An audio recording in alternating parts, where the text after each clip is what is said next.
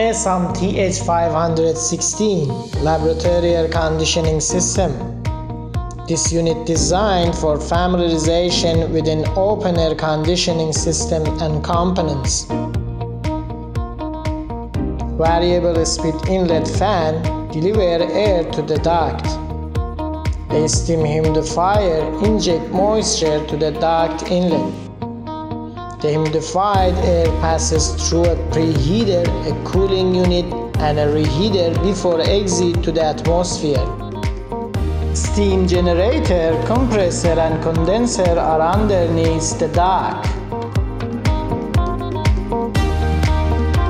Instruments are provided for measurement of the temperatures, pressures, humidity, airflow velocity, and refrigerant flow rate.